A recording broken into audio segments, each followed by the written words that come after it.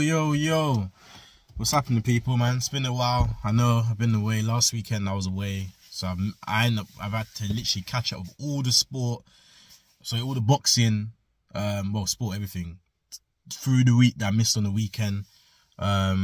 So apologies for that. There ain't been no content. I just been busy and trying to recover and trying to, watch fights and whatnot. But yeah, man, I want to drop some videos definitely over the next day or two, and then obviously there's stuff coming this weekend as well. So this video, I will talk about the other boxes after. So this video is just gonna be dedicated to Danny Garcia versus Jose Benavidez Jr. This fight I only got to watch yesterday. I finally found a coverage on YouTube that was, to be fair, it was muted, but sometimes the best time to score a fight, you get to see the punches and score it properly. And what did I think of the fight? I thought it was an impressive fight from Danny Garcia. You don't really see him box much. Normally he's always having to come forward, but Danny Garcia's style is actually better for counter punching because he's not really got the fastest hands. He's got very flat feet, but he did show he can jump up on his toes and move around the ring, and he did quite well against a guy that's naturally bigger than him. Even though Benavidez has fought Crawford at welterweight, you can see he's just a naturally bigger guy in the ring. Just look at the size of his back, muscles, everything. You can see just naturally a bigger man. So yeah, it was a decent showing from Danny Garcia. I mean, I don't know how long he's gonna stay at that weight. I mean, Charlo's the kingpin there. I mean, there is talk of Charlo moving up to 160, so there'll be 4 belts that just become vacated everywhere. So maybe he could pick up a title, you know, and then just be a free world champion and then call it a day. Not quite sure what his plans are in the sport. But in terms of the performance, yeah, I like his body work in there. It didn't look like he had much effect, so his power that he really, for me, his real punchy power was at 140 when he was knocking people out. 147 to extent, but when he fought kind of the elite fighters, he wasn't really going up. And at 154 definitely had no effect at all. So yeah, we had some good little shots in their body work. He had some nice little uppercuts. You know, he's throwing that left hook, as we know. He was throwing a straight right hand that was bothering Benavidez. So not bothering Benavidez, but definitely caught him a few times. Benavidez, for me, was too open. It was easy to get hit.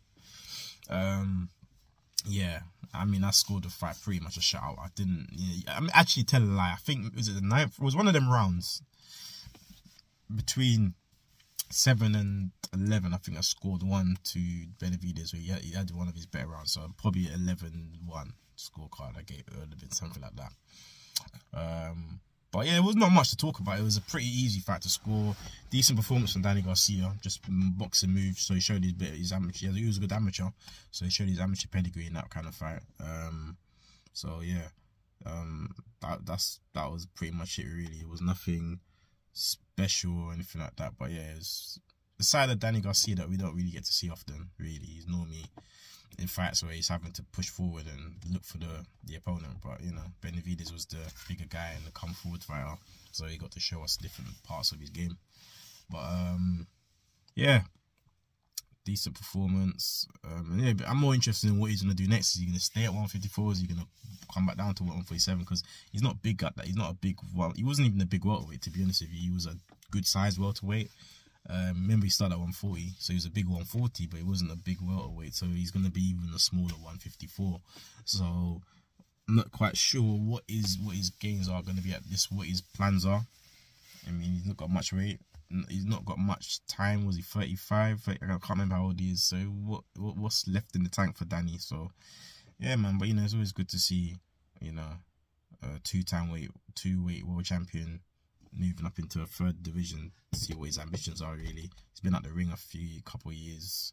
I know he did say it in the post fight interview, he's gone through a lot of depression and stuff like that, so anxieties and stuff like that. So you know, he's coming from the deep place of the last couple of years. So you know, you got to respect a man to get back in the ring and do something that he loves doing, you know, after what he's had to suffer over the last couple of years. So yeah, well done, Danny, man.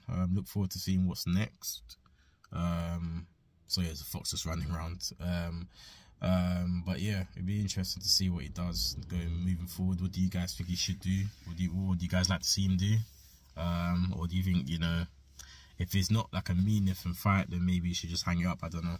We'll see. He's made more than enough money. If you follow his Instagram, you know that this guy money's not an issue. So yeah, it depends on what you think. What do you see him doing next? So yeah, man, just leave your comments in below.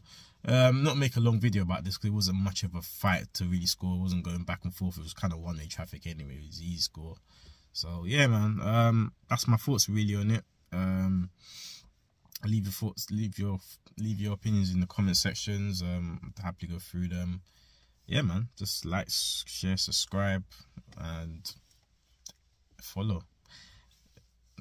Yeah, like, share, subscribe, and yeah, do all that lovely, beautiful stuff. Yeah, I know it's been a minute, and I'm definitely gonna put some more videos on the other 2 shows that happen in the UK. In the next couple videos, and then also I'm gonna talk about some other sports as well. So yeah. Good to be back. I try not to be so distant, but yeah, like I said, other things got in the way. But yeah, man, here to make. I'm back in the lab now, cooking up. So we're back. Let's go. Peace.